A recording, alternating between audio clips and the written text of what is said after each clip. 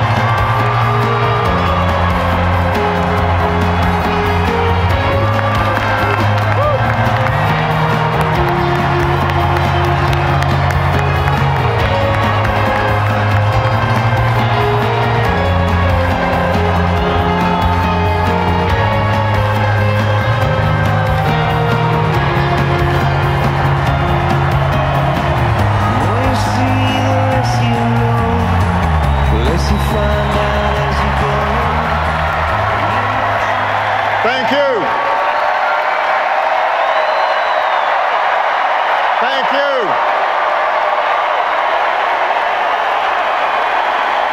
Thank you. Thank you so much. Thank you.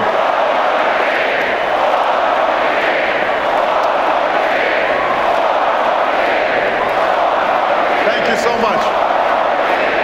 Thank you. Thank you very much, everybody. Thank you. Michelle, I love you so much. A few nights ago, everybody was reminded just what a lucky man I am.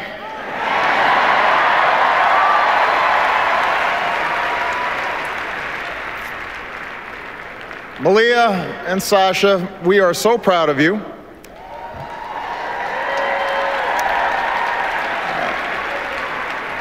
And yes, you do have to go to school in the morning.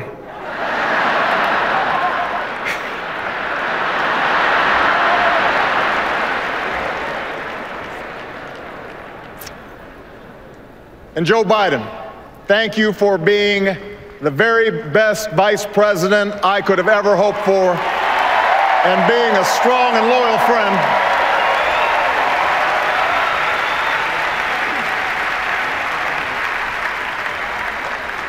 Madam Chairwoman, delegates, I accept your nomination for President of the United States.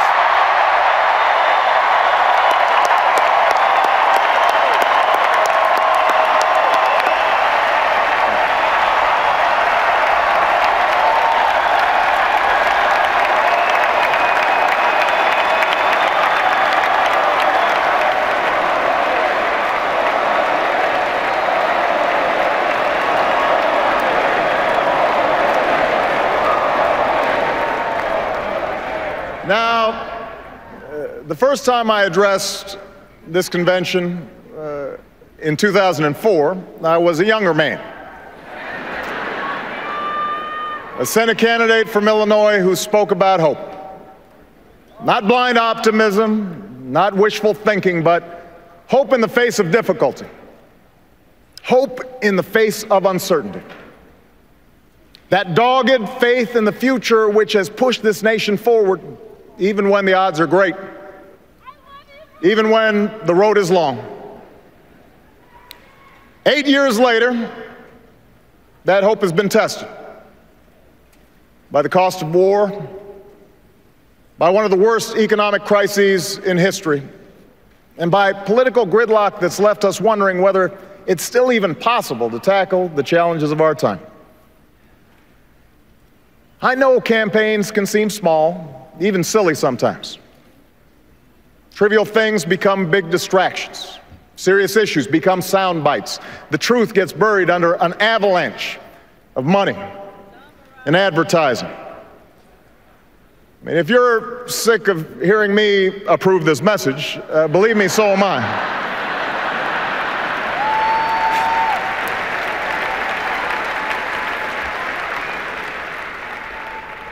But when all is said and done, when you pick up that ballot to vote, you will face the clearest choice of any time in a generation. Over the next few years, big decisions will be made in Washington on jobs, the economy, taxes and deficits, energy, education, war and peace. Decisions that will have a huge impact on our lives and on our children's lives for decades to come. And on every issue, the choice you face won't just be between two candidates or two parties. It will be a choice between two different paths for America. A choice between two fundamentally different visions for the future. Ours is a fight to restore the values that built the largest middle class and the strongest economy the world has ever known.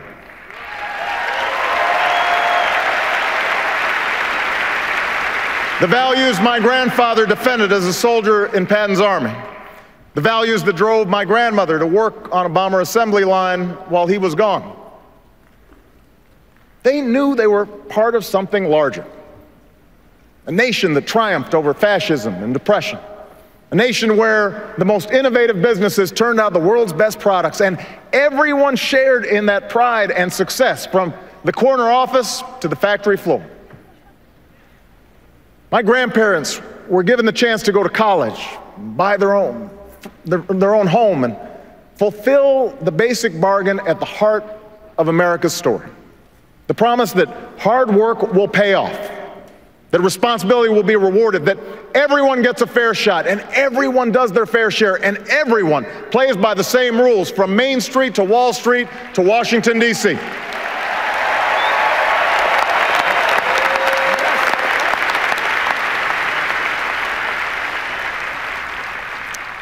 And I ran for president because I saw that basic bargain slipping away.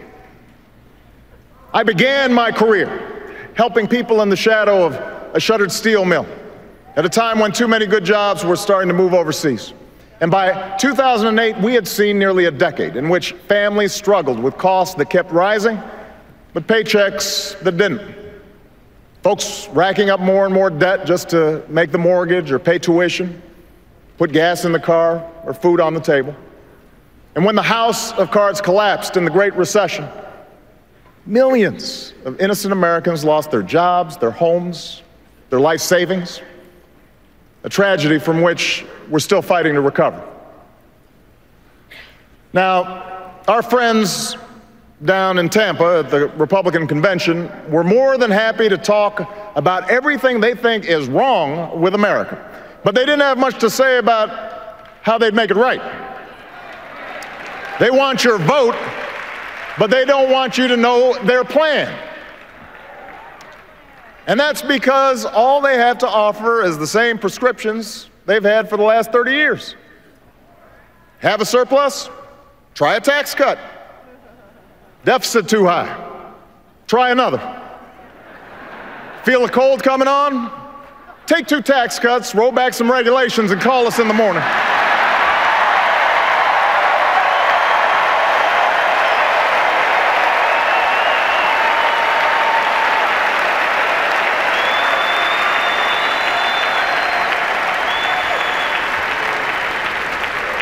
Now, I've cut taxes for those who need it. Middle-class families, small businesses. But I don't believe that another round of tax breaks for millionaires will bring good jobs to our shores or pay down our deficit. I don't believe that firing teachers or kicking students off financial aid will grow the economy or help us compete with the scientists and engineers coming out of China. After all we've been through, I don't believe that rolling back regulations on Wall Street will help the small businesswoman expand or the laid-off construction worker keep his home. We have been there, we've tried that, and we're not going back. We are moving forward, America.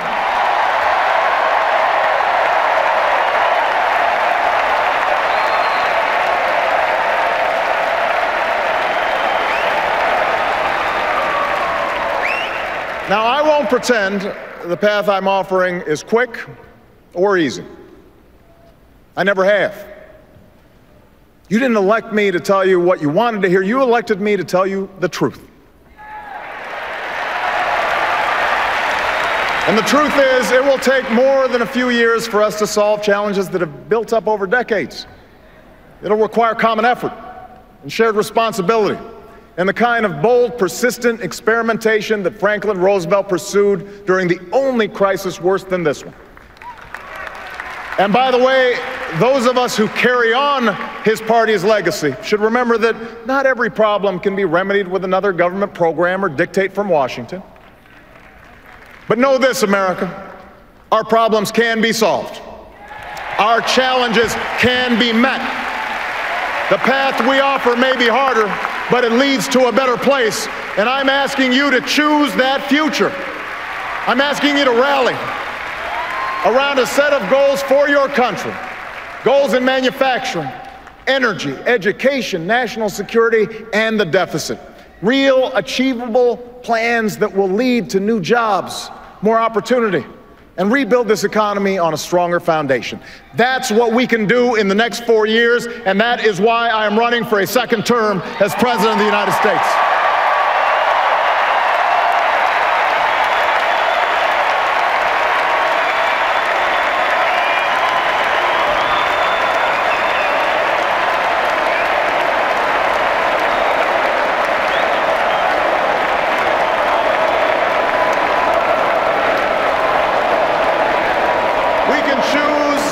Future where we export more products and outsource fewer jobs.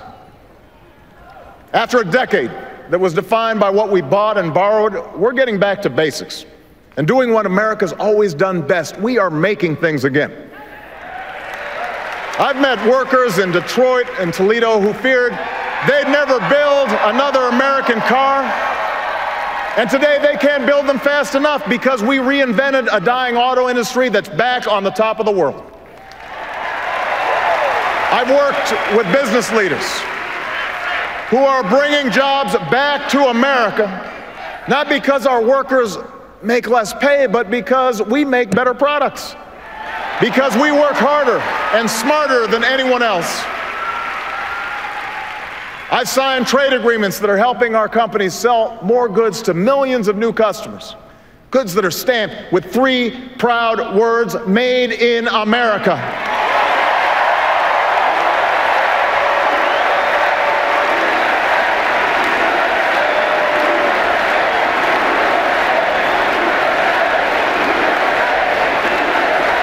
And after a decade of decline, this country created over 500,000 manufacturing jobs in the last 2.5 years. And now you have a choice. We can give more tax breaks to corporations that ship jobs overseas, or we can start rewarding companies that open new plants and train new workers and create new jobs here in the United States of America.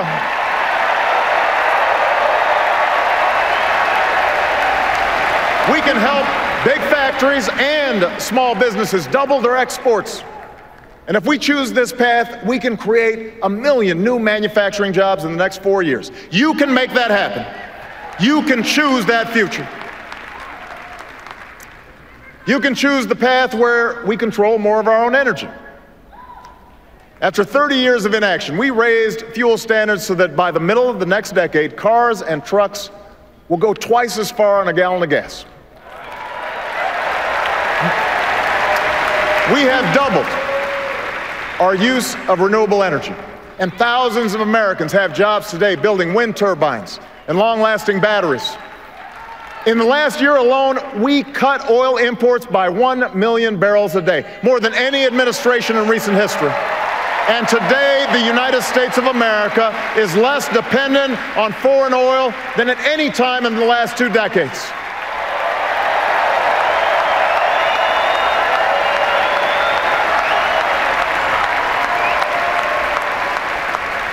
So now you have a choice between a strategy that reverses this progress or one that builds on it.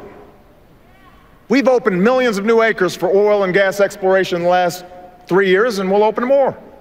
But unlike my opponent, I will not let oil companies write this country's energy plan or endanger our coastlines or collect another $4 billion in corporate welfare from our taxpayers.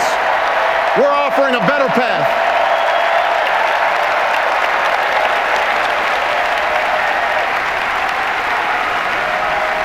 We're offering a better path a future where we keep investing in wind and solar and clean coal, where farmers and scientists harness new biofuels to power our cars and trucks, where construction workers build homes and factories that waste less energy, where we develop a 100-year supply of natural gas that's right beneath our feet. If you choose this path, we can cut our oil imports in half by 2020 and support more than 600,000 new jobs in natural gas alone.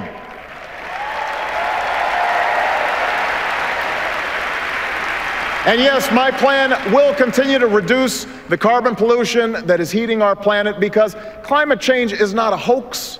More droughts and floods and wildfires are not a joke. They are a threat to our children's future, and in this election, you can do something about it.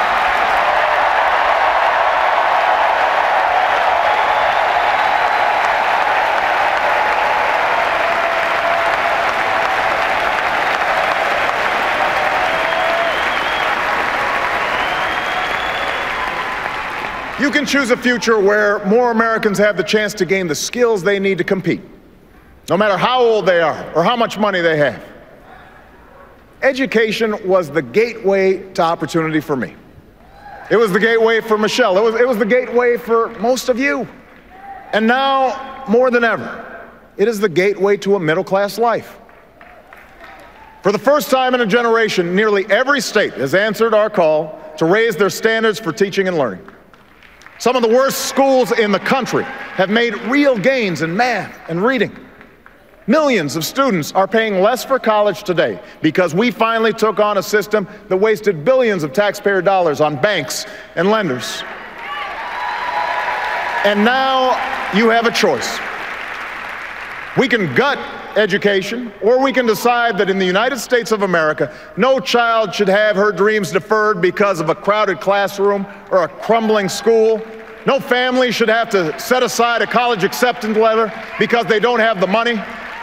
No company should have to look for workers overseas because they couldn't find any with the right skills here at home. That's not our future. That is not our future.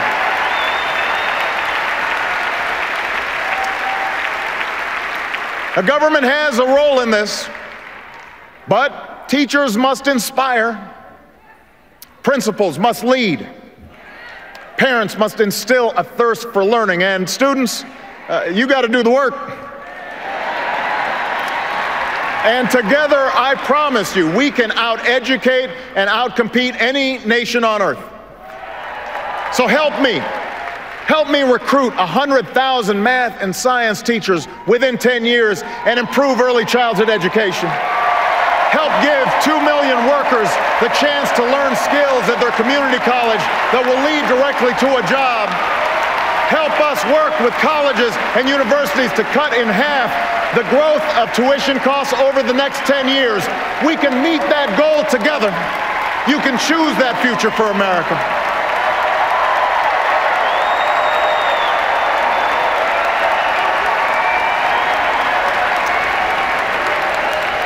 That's our future.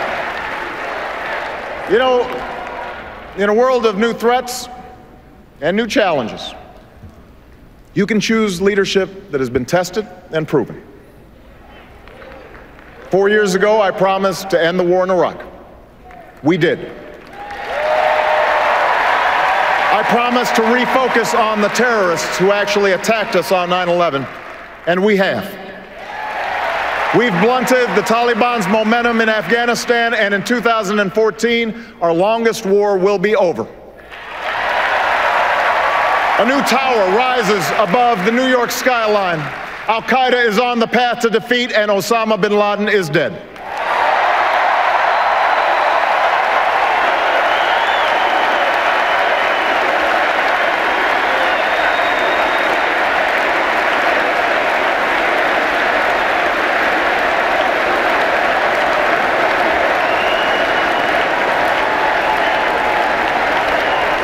Tonight, we pay tribute to the Americans who still serve in harm's way.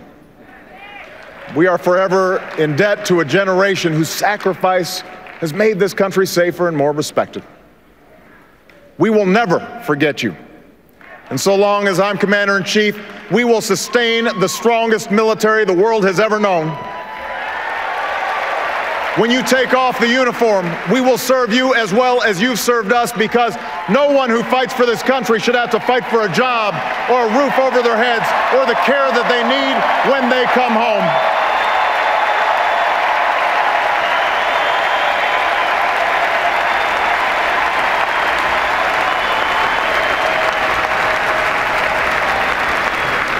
Around the world, we've strengthened old alliances and forged new coalitions to stop the spread of nuclear weapons. We've reasserted our power across the Pacific and stood up to China on behalf of our workers. From Burma to Libya to South Sudan, we have advanced the rights and dignity of all human beings, men and women, Christians and Muslims and Jews. But for all the progress that we've made, challenges remain. Terrorist plots must be disrupted. Europe's crisis must be contained. Our commitment to Israel's security must not waver, and neither must our pursuit of peace. The Iranian government must face a world that stays united against its nuclear ambitions. The historic change sweeping across the Arab world must be defined not by the iron fist of a dictator or the hate of extremists, but by the hopes and aspirations of ordinary people who are reaching for the same rights that we celebrate here today. So now we have a choice. My opponent and his running mate are new to foreign policy. But from all that we've seen and heard, they want to take us back to an era of blustering and blundering that cost America so dearly. After all, you don't call Russia our #1 enemy, not Al-Qaeda, Russia, unless you're still stuck in a Cold War mind warp.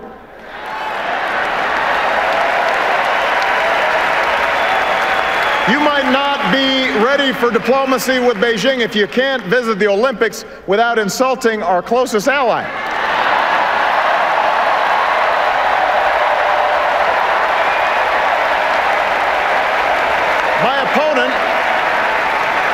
My opponent said that it was tragic to end the war in Iraq, and he won't tell us how he'll end the war in Afghanistan. Well, I have, and I will. And while my opponent would spend more money on military hardware that our Joint Chiefs don't even want, I will use the money we're no longer spending on war to pay down our debt and put more people back to work, rebuilding roads and bridges and schools and runways, because after 2 wars that have cost us thousands of lives and over $1 trillion, it's time to do some nation building right here at home.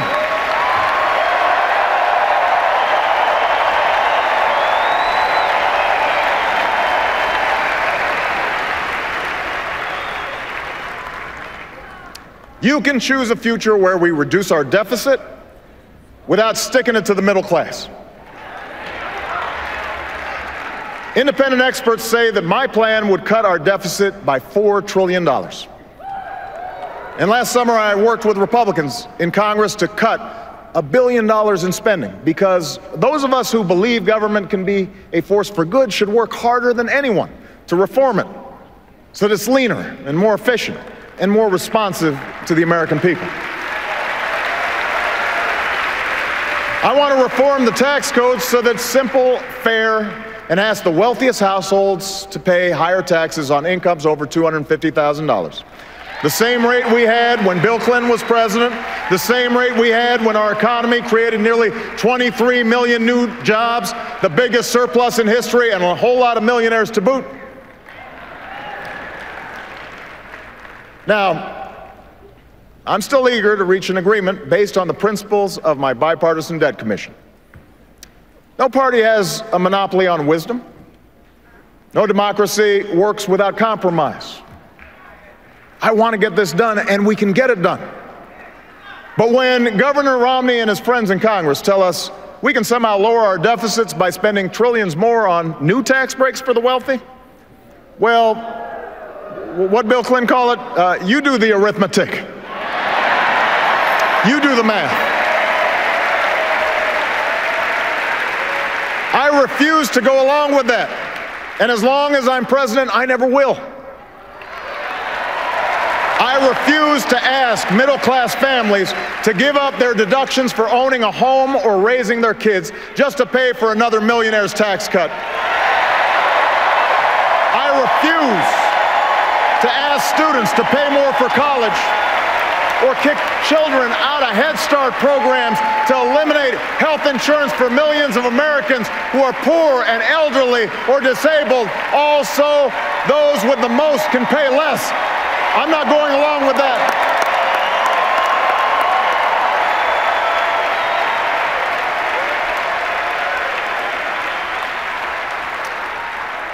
And I will never turn Medicare into a voucher.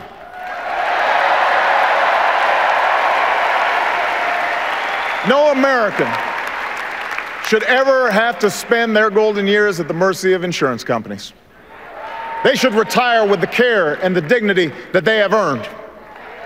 Yes, we will reform and strengthen Medicare for the long haul, but we'll do it by reducing the cost of health care, not by asking seniors to pay thousands of dollars more.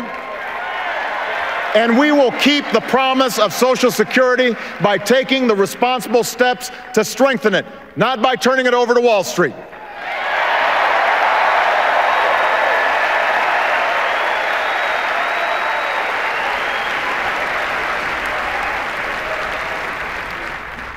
This is the choice we now face.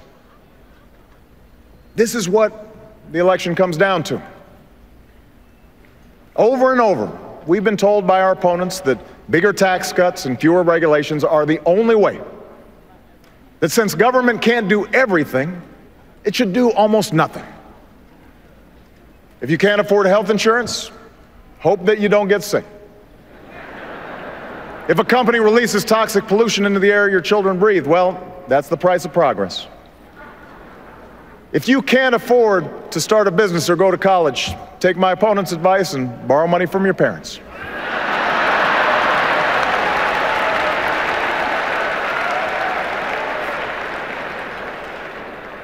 You know what? That's not who we are. That's not what this country's about. As Americans, we believe we are endowed by our Creator with certain inalienable rights, rights that no man or government can take away. We insist on personal responsibility and we celebrate individual initiative. We're not entitled to success. We have to earn it. We honor the strivers, the dreamers, the risk takers, the entrepreneurs who have always been the driving force behind our free enterprise system, the greatest engine of growth and prosperity that the world's ever known. But we also believe in something called citizenship. Citizenship, a word at the very heart of our founding, a word at the very essence of our democracy. The idea that this country only works when we accept certain obligations to one another and to future generations. We believe that when a CEO pays his auto workers enough to buy the cars that they build, the whole company does better. We believe that when a family can no longer be tricked into signing a mortgage they can't afford, that family's protected, but so is the value of other people's homes. And so is the entire economy. We believe the little girl who's offered an escape from poverty by a great teacher or a grant for college could become the next Steve Jobs, or the scientist who cures cancer, or the President of the United States, and it is in our power to give her that chance.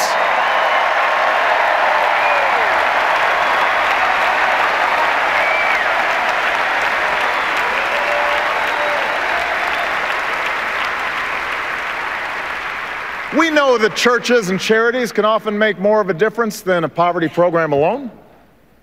We don't want handouts for people who refuse to help themselves, and we certainly don't want bailouts for banks that break the rules.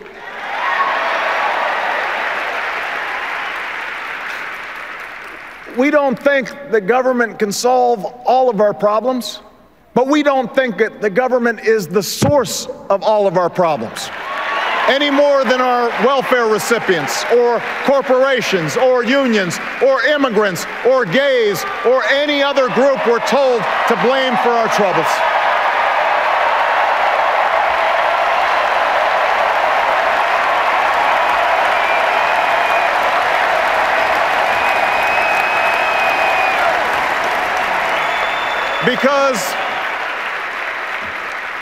Because America, we understand that this democracy is ours.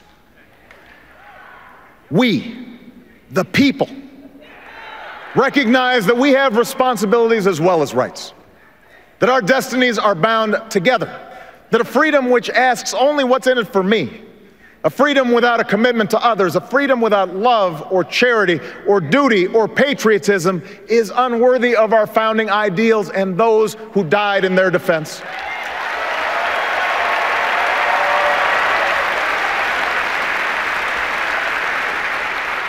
As citizens, we understand that America is not about what can be done for us, it's about what can be done by us, together, through the hard and frustrating but necessary work of self-government.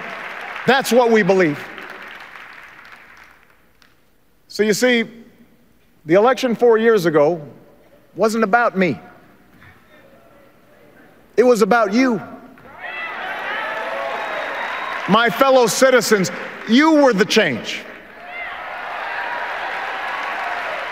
You're the reason there's a little girl with a heart disorder in Phoenix who'll get the surgery she needs because an insurance company can't limit her coverage. You did that.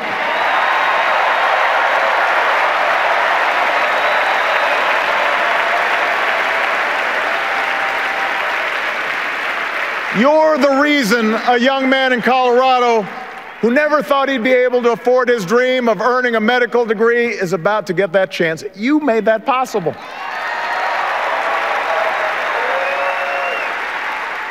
You're the reason a young immigrant who grew up here and went to school here and pledged allegiance to our flag will no longer be deported from the only country she's ever called home. Why selfless soldiers won't be kicked out of the military because of who they are or who they love. Why thousands of families have finally been able to say to the loved ones who served us so bravely, welcome home. Welcome home. You did that. You did that. You did that. If you turn away now, if you buy into the cynicism that the change we fought for is impossible, well, change will not happen. If you give up on the idea that your voice can make a difference, then other voices will fill the void. The lobbyists and special interests, the people with the $10 million checks who are trying to buy this election, and those who are trying to make it harder for you to vote. Washington politicians who want to decide who you can marry or control health care choices that women should be making for themselves.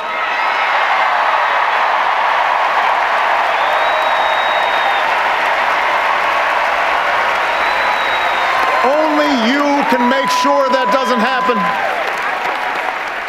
Only you have the power to move us forward.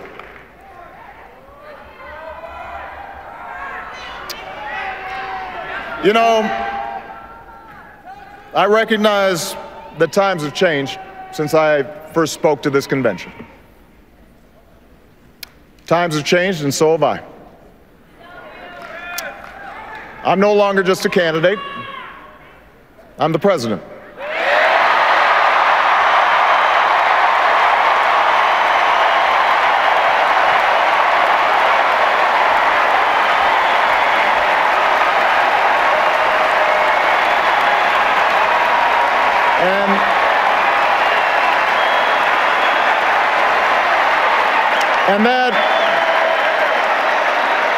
And that means I know what it means to send young Americans into battle. For I've held in my arms the mothers and fathers of those who didn't return. I've shared the pain of families who've lost their homes and the frustration of workers who've lost their jobs. If the critics are right that I've made all my decisions based on polls, then I must not be very good at reading them.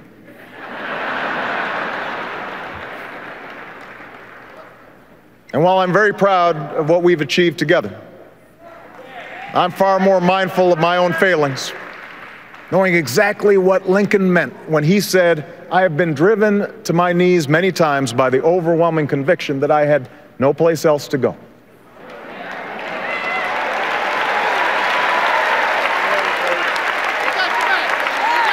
But as I stand here tonight, I have never been more hopeful about America. Not because I think I have all the answers, not because I'm naive about the magnitude of our challenges. I'm hopeful because of you. The young woman I met at a science fair who won national recognition for her biology research while living with her family at a homeless shelter, she gives me hope. The auto worker who won the lottery after his plant almost closed but kept coming to work every day and bought flags for his whole town and one of the cars that he built to surprise his wife, he gives me hope. The family business in Warroad, Minnesota, that didn't lay off a single one of their 4,000 employees when the recession hit, even when their competitors shut down dozens of plants, even when it meant the owner gave up some perks and some pay, because they understood that their biggest asset was the community and the workers who had helped build that business. They give me hope.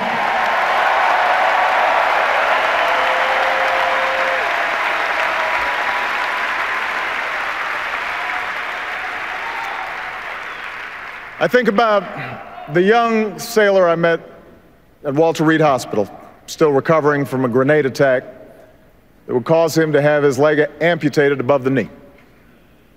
And 6 months ago, we would watch him walk into a White House dinner honoring those who served in Iraq. Tall and 20 pounds heavier, dashing in his uniform, with a big grin on his face, sturdy on his new leg. And I remember how a few months after that, I would watch him on a bicycle, racing with his fellow wounded warriors on a sparkling spring day, inspiring other heroes who had just begun the hard path he had traveled. He gives me hope.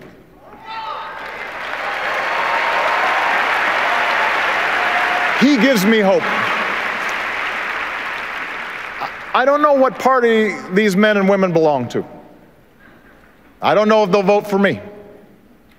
But I know that their spirit defines us. They remind me in the words of Scripture that ours is a future filled with hope. And if you share that faith with me, if you share that hope with me, I ask you tonight for your vote.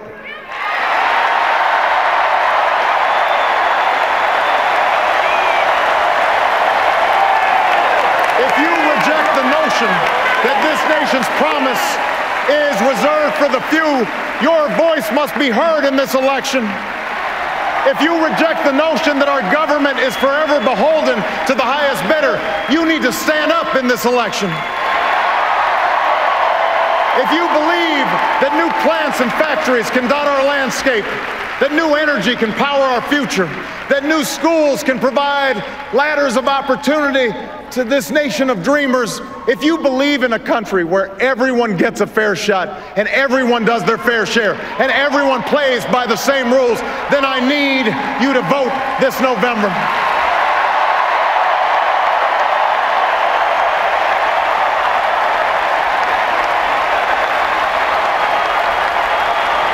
America, I never said this journey would be easy, and I won't promise that now. Yes, our path is harder, but it leads to a better place. Yes, our road is longer, but we travel it together. We don't turn back. We leave no one behind. We pull each other up. We draw strength from our victories, and we learn from our mistakes, but we keep our eyes fixed on that distant horizon, knowing the providence is with us and that we are surely blessed to be citizens of the greatest nation on earth. Thank you. God bless you. And God bless these United States.